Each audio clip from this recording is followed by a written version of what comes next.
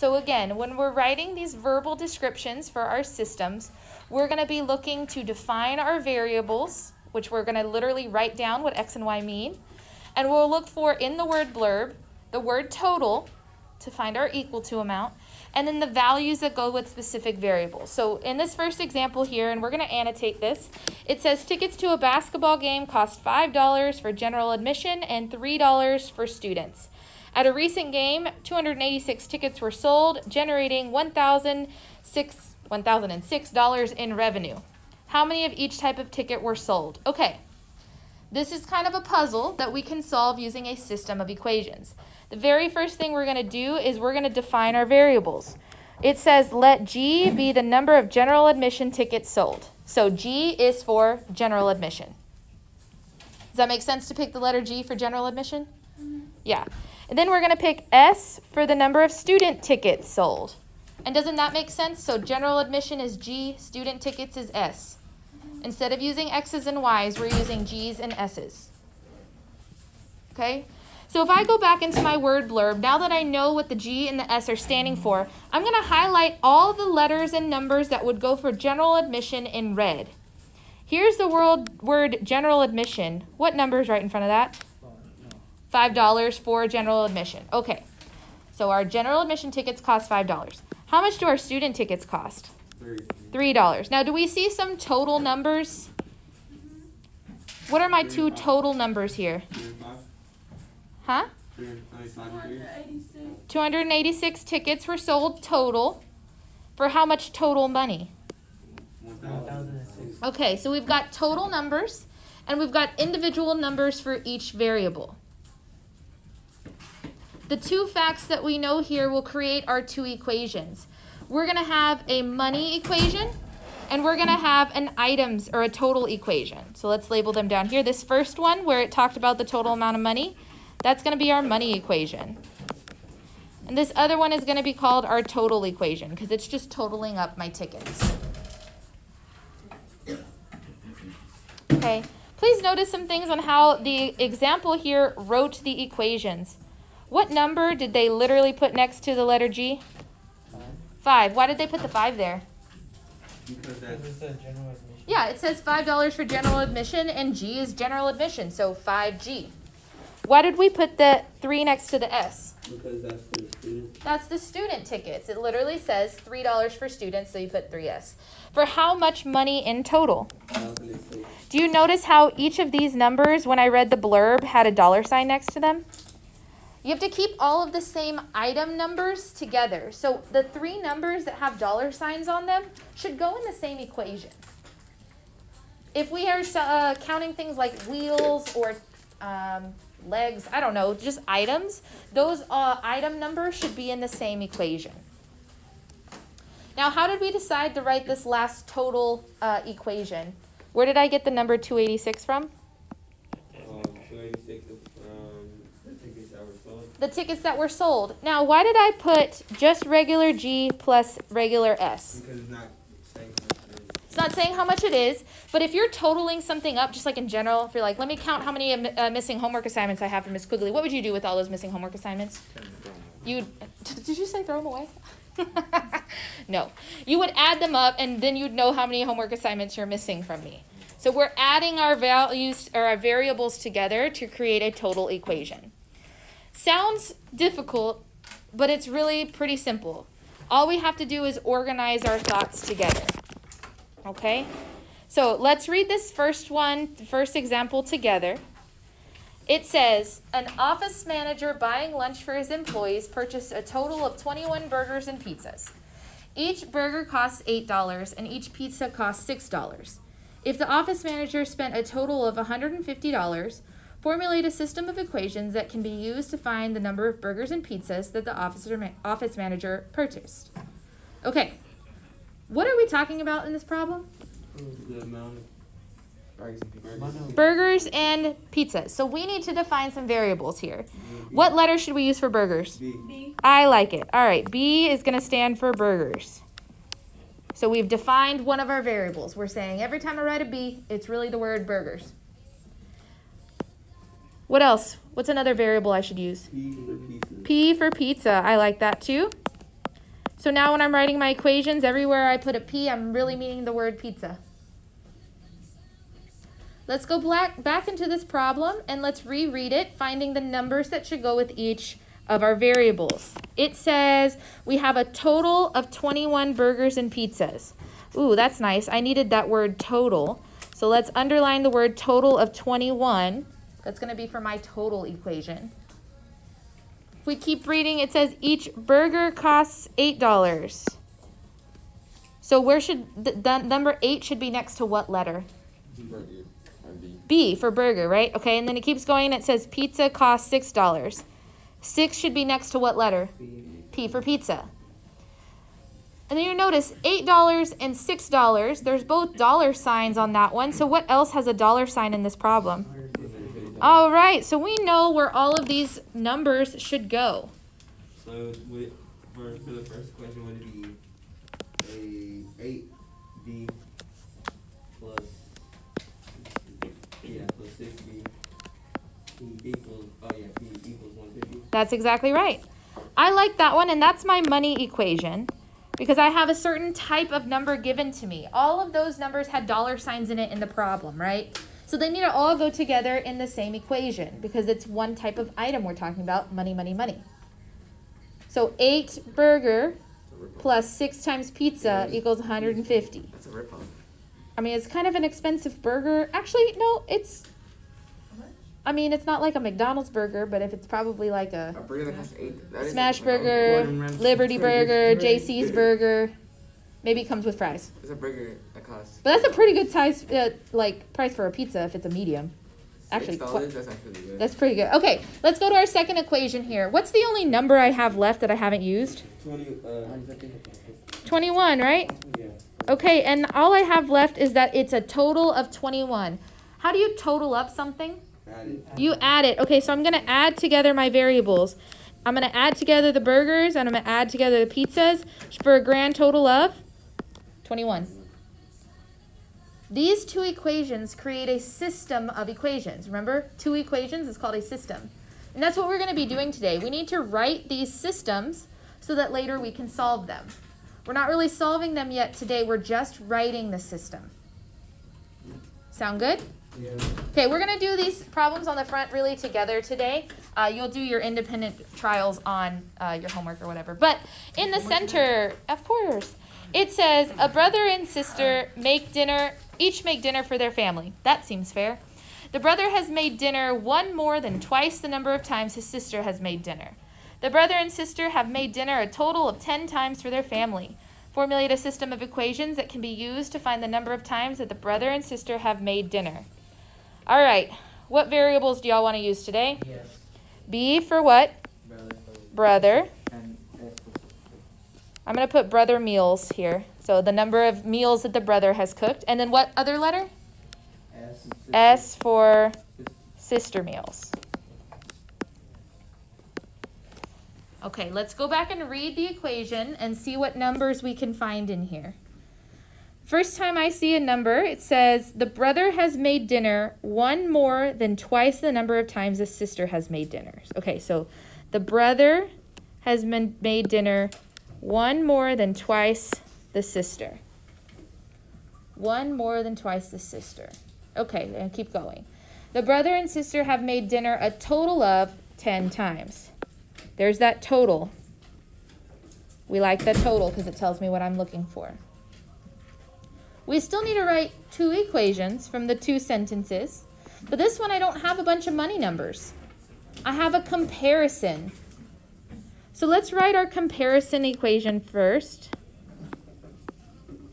We're comparing the brother to the sister. It says the brother has made dinner one more than twice the number of times the sister has made dinner.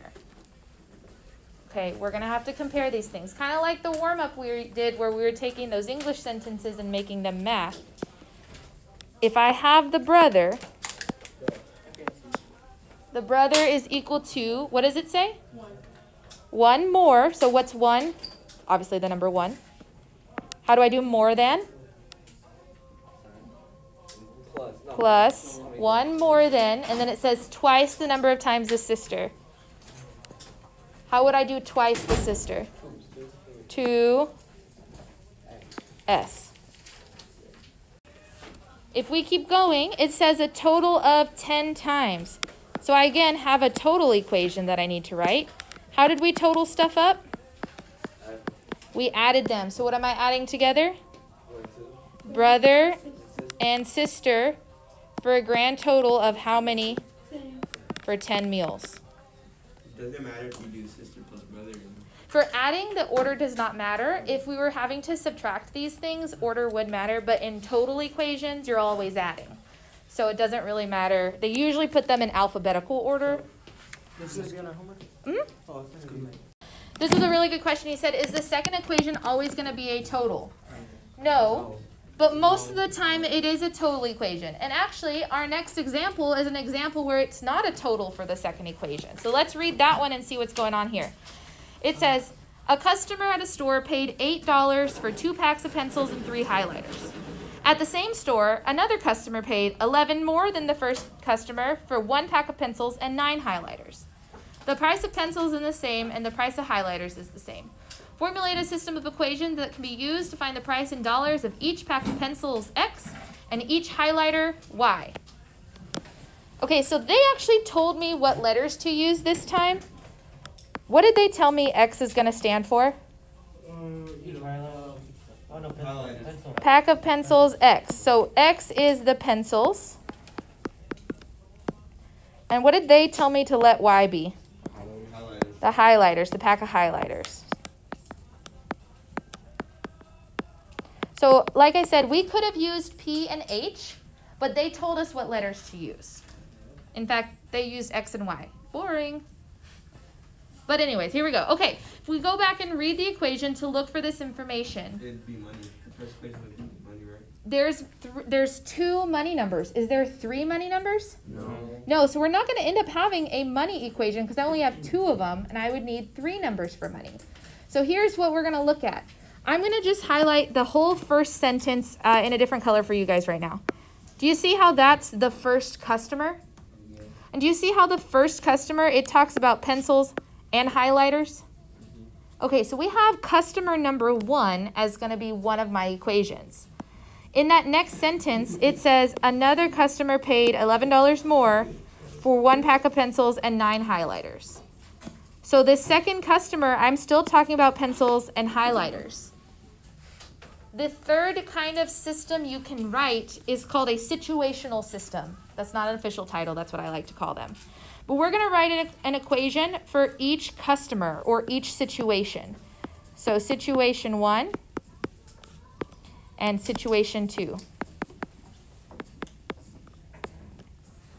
In situation 1, I've highlighted it in green, the first sentence there. It says I sold, or this customer bought how many packs of pencils? 2 packs of pencils. Doesn't X represent pencils? Yes. Okay, so 2 pencils. Plus 2x plus 3x, y. Plus 3y, very good, 8. equals that $8. That's the first scenario, that's the first situation, that's the first customer. Can you guys write the second situation for me? So reread the purple highlight and see if you can write that situation.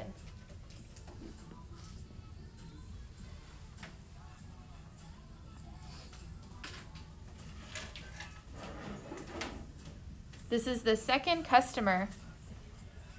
How many pencils did this customer buy? I mean, 1. So 1, and then what letter? X. X, because X is the pencils. They also bought how many highlighters? That's a lot of highlighters. So 9Y, because Y is highlighter. And they spent a total of how much money? 11. Ooh, they did not spend $11. This was a tricky. 11 more. 11 more. So what number is 11 more than the first customer?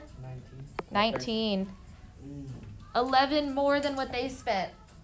Totally tricky. You make sure. These are just word problems that we have to put together. What I want to tell you, though, is, and you're going to see this on your homework. I don't really have an example pulled up right now, but I'll give it to you on your homework.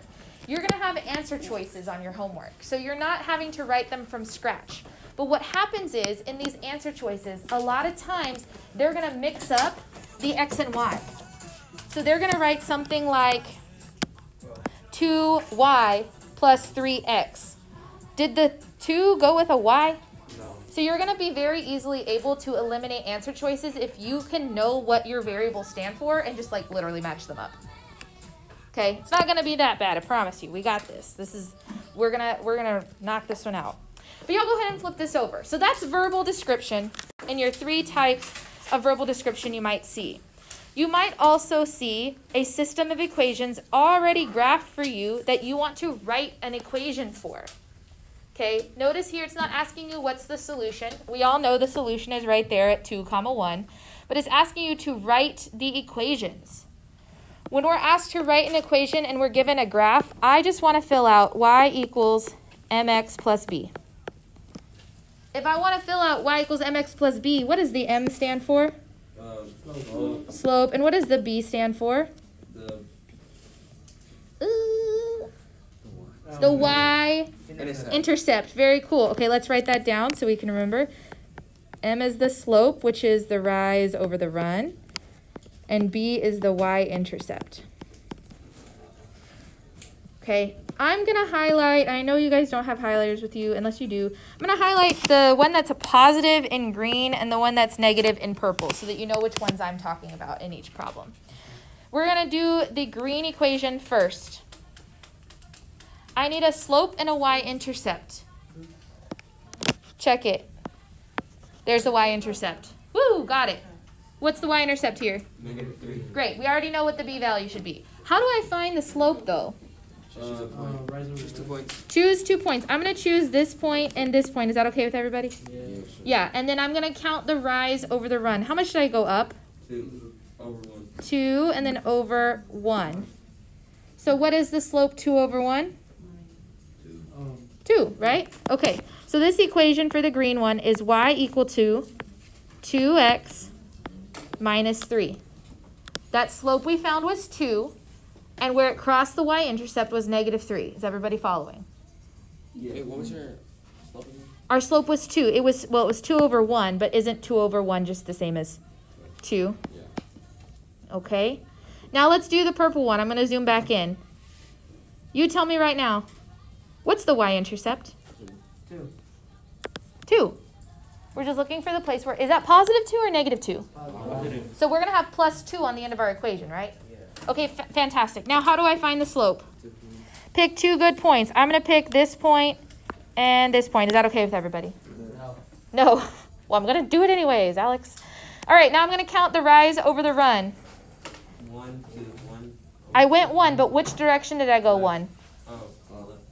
Left? I mean, right. Oh my gosh, down. We went down 1, so that's negative direction. And then to the right, how many? 2. So my slope this time is -1 over 2. Okay, so you never go up. I mean, you never, if it's going downhill, you never go up, right? Correct. Okay. Correct. If it's a negative slope, you should be counting downwards. Always to the right. Always to the right. Okay, so now we have our numbers. Can you guys write it for me? Just check real quick. Write it down before I do. What's the y equals here? Oh, no, don't say it out loud. You just put it on your paper. Let's see. Thank you for being ready for that. Wow.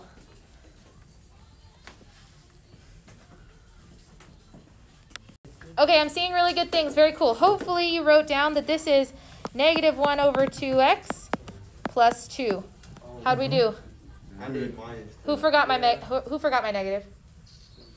Thanks for being honest. Yeah, don't forget my negative. We got to have a negative slope if it's going down. Bonus question here, and somebody already recognized this. What kind of lines are those? Ooh, one solution, and they are perpendicular to each other. 1 point, so I still got it. Perpendicular. Perpendicular means they meet at a perfect cross. Also that their slopes are opposite reciprocals of each other, so flip and flip. Nice memory, like that. Okay, cool. Awesome, great. So we've actually written equations from graphs for like a month and a half. We're just doing 2 at the same time now. Yeah. Find a slope, find a y-intercept, but you just have to look at the graph for both of them. On the other hand, we can also write a system of equations from 2 tables. Now, this could get very complicated, so I'm going to make it super simple for you. Since we started learning how to write equations, we've also learned how to use technology to write equations. Does anyone remember that fancy number 9 equation? Yes. Look at number 9 and then make it fancy. It's y. y1 equals mx1 plus b. Oh, yeah, perfect. Everybody write that down. Y with a subscript of 1, so y1 squiggly line, or tilde, whatever you want to call it, y1 squiggly line, mx1 plus b. This is going to be how we write equations anytime you see a table from here on out. We're going to have to do this twice, though, because we have 2 lines. We're going to do it once for line F, and then we're going to change out everything in Desmos, and we're going to do it once for line G. Okay? I'm going to go to Desmos real quick, and I'm going to help you write this, but I want everybody typing. I need everybody's fingers typing on this one. We'll come back to this screen in a second to get the numbers. Now that we've seen the 2 numbers out of our Desmos, we literally will just write y equal whatever the m was. It was -3 with an x next to it, and then whatever the b was. +7. Oh, look, I'm done. I wrote the equation for this table. There's 2 better. There's 2 though. There's 2 though, so am I done? No, guess what we need to do? Repeat Did everything. you get that again? How did I get that again? That's a really good question. In my Desmos, after I type this equation in, it's going to pop up with like an r² value that we don't care about, an r value that's my correlation coefficient that is nice, but I don't need right now. Oh, we just need the M and the B. Tells you an m and it tells you a b. That's what you would need right there. That's a good question. Do you see how those are the numbers that I put in mine from my Desmos? You see that those are the numbers that are in my thing? I need you guys to do the second one, though. Can you find me the equation of the second line? So once we've gotten the m and the b for the purple line, for line G, we're going to write y equal, I already forgot the number. What was it? 1.75. Thank you. 1.75x plus 1.5. Very cool. So my slope is 1.75 and my y-intercept is 1.5. Voila! We've written the system for these 2 tables. Hey. Yay! Can we go home? Amazing. We can't go home, but we can switch activities now. Yeah, let's go.